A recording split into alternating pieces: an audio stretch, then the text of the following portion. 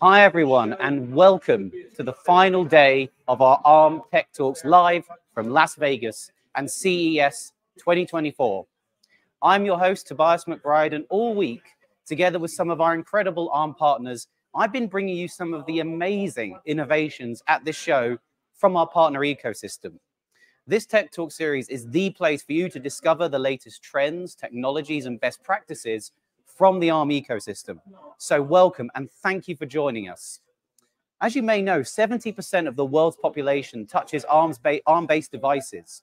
So it's very likely that whatever you've seen at CES this year, all the great innovations and demos that we've shown, of course, in our ARM Tech Talk series, but also throughout the show with all the great new product announcements, is probably going to be built on ARM. So if you want to find out more about our ARM Tech Talk series, just head to the link I pasted in the chat, arm.com/techtalks, to see what we've got coming up, because we don't just do these at events like this. You know, it's been an awesome week, but we also host a weekly series outside of this show. And as I say, we're finally on the final day of CES. It's been such an incredible week. There's so many new ARM innovations at the show. And if you've missed any of the Tech Talks, you can check out the playlist. You know, we've heard in automotive from RTI, Green Hill Software, Tata Technologies, and Tier 4, all about the software-defined vehicle, their innovations, their demos there, as well as, of course, discuss the new SDV Alliance. And it's been really great to see the innovation there. And of course, AI has been a big theme too. And we saw that with the new Lenovo Tab M11 announced at CES that's built on ARM.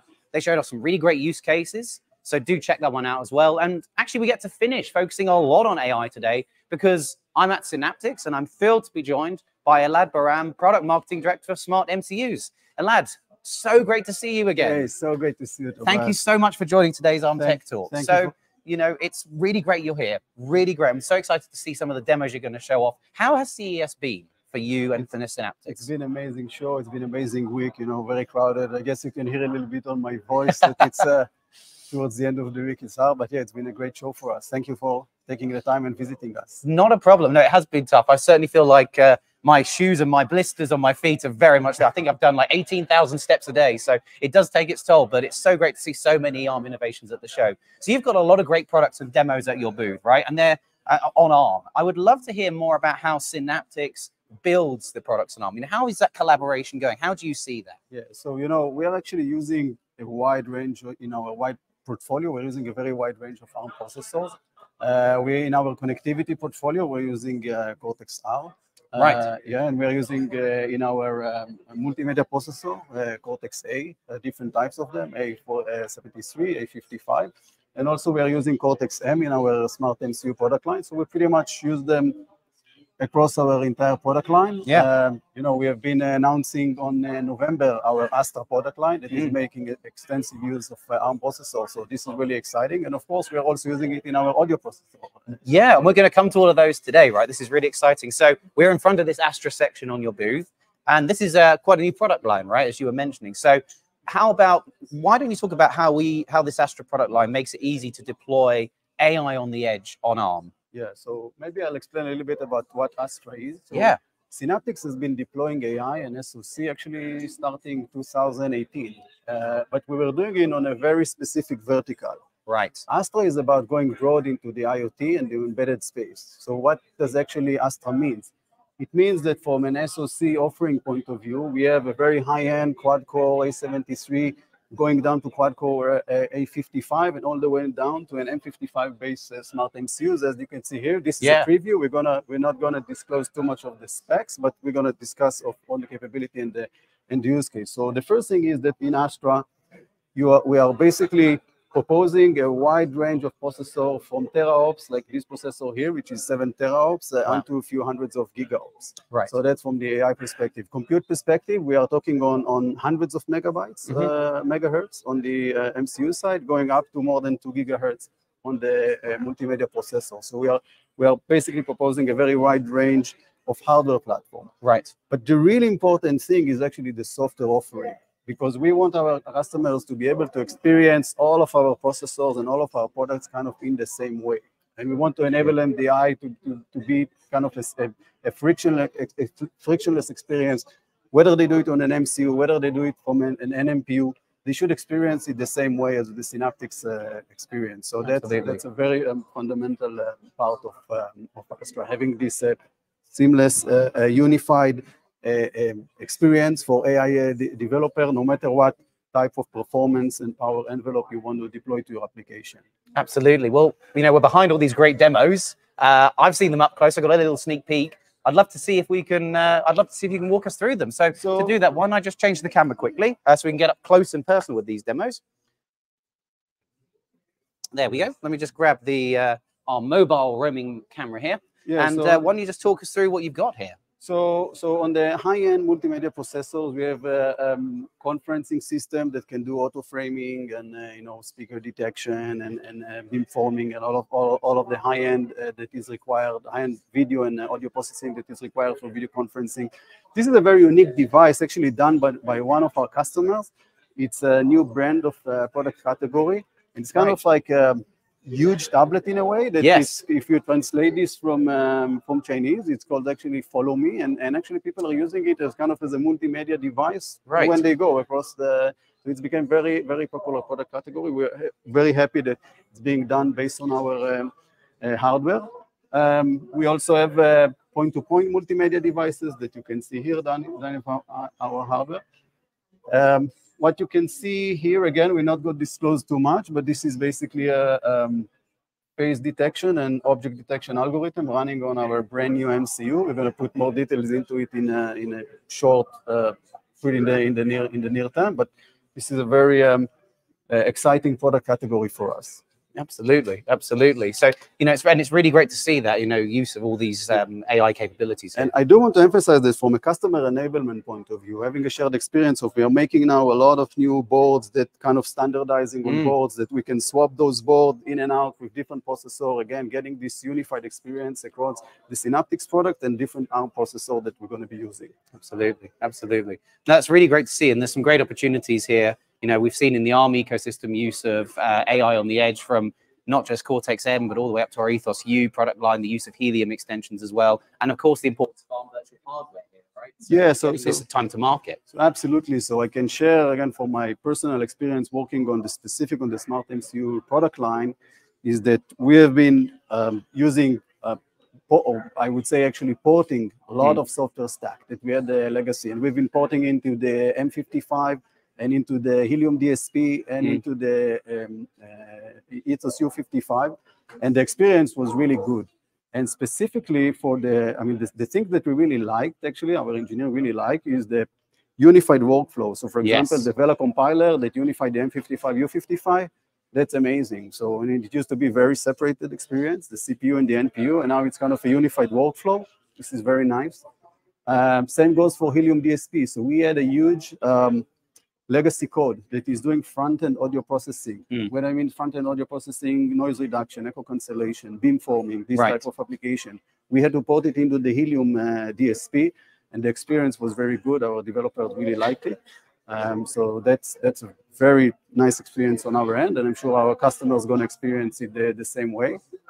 Regarding virtual platform, that was, again, for me and personally, I was tracking it from over 2 years ago, but now when we actually got to that we have a real silicon, I was surprised to see how efficient it is. We actually developed all our vision algorithm way ahead of time before we had silicon. And actually, when we got the chip back from the fab, within 2 weeks, we had an end-to-end application. So that was amazing. I mean, at the end of the day, the virtual platform, it's just a technology that enables you to accelerate time to market.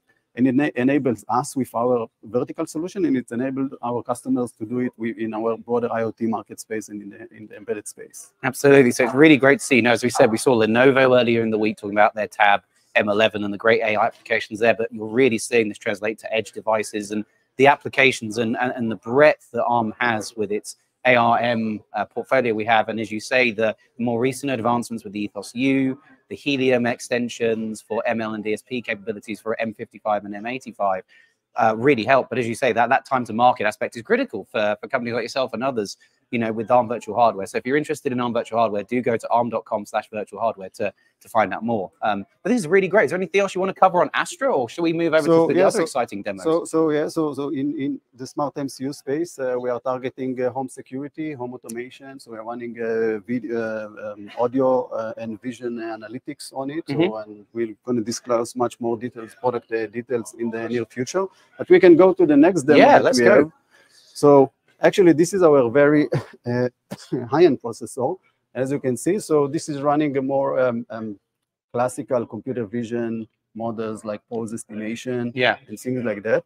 But what really exciting in this processor is that actually it can execute the AI in a secure environment on a secure content. So this is a secure multimedia system.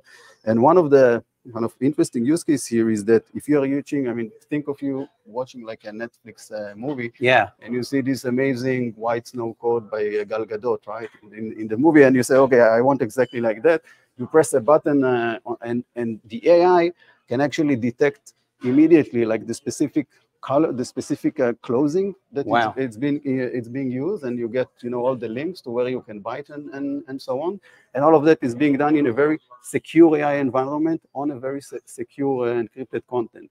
So this is a unique capability that we have on those processors, on those secure multimedia processors. Absolutely, cool. And that security aspect, and the links with, as you say, with the ARM processors as well. That's one of the foundations of, that power efficiency and powerful performance is absolutely key. But security, and particularly in the world of AI, is absolutely super important. And maybe I didn't mention it before. We are using Secure Island, that we're using it across the Astra product line, and this Secure Island is also using a lot of the ARM processors that we're using. So ARM is also a very essential part of us for Secure Island IP. Absolutely, absolutely. This is great. This is really, really exciting to see some amazing AI use cases, but that's not all, right? This is just one small part of what you're showing off here at CES. Why don't we walk over and have a look at what else you're showing? Yeah, so we're also demonstrating a lot of our wireless connectivity products. In the AI angle of it, I do want to talk about the Wi-Fi sensing. So Wi-Fi sensing is emerging technology, and if you'll we're going into the secret room that we're going into the secret room, and what you see as we step into the room, you see the human presence and breathing detection. So this is detecting human based on breathing. Once we got into the room, it detects my breathing. I'm breathing a little bit heavily, post-COVID thing. But now you get this RSSI signal. This is the receiver strength signal indication.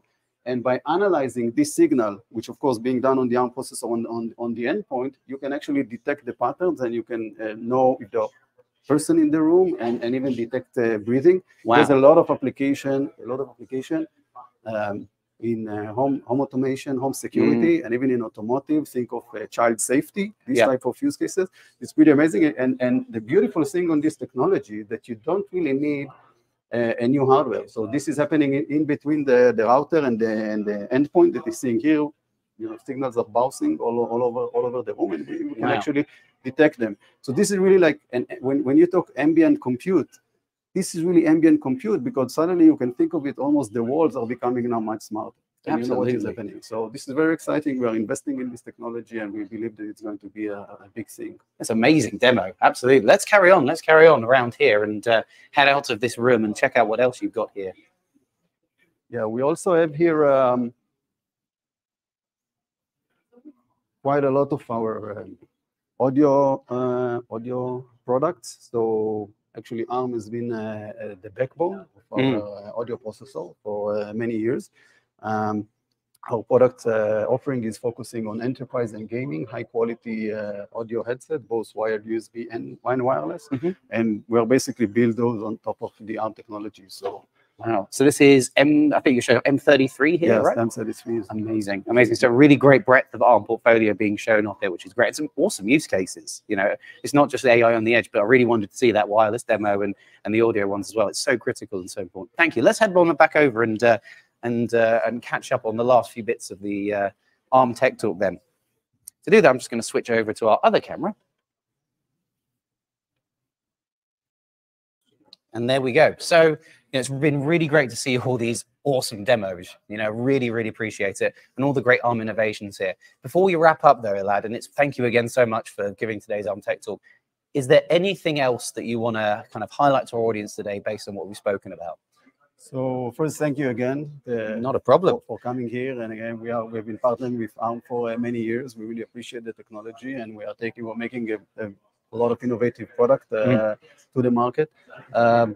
Watch Astra. This is it's something that is getting bigger and bigger, and, Yes. and we are deploying those processors again, as I said, across multiple application space in the IoT space.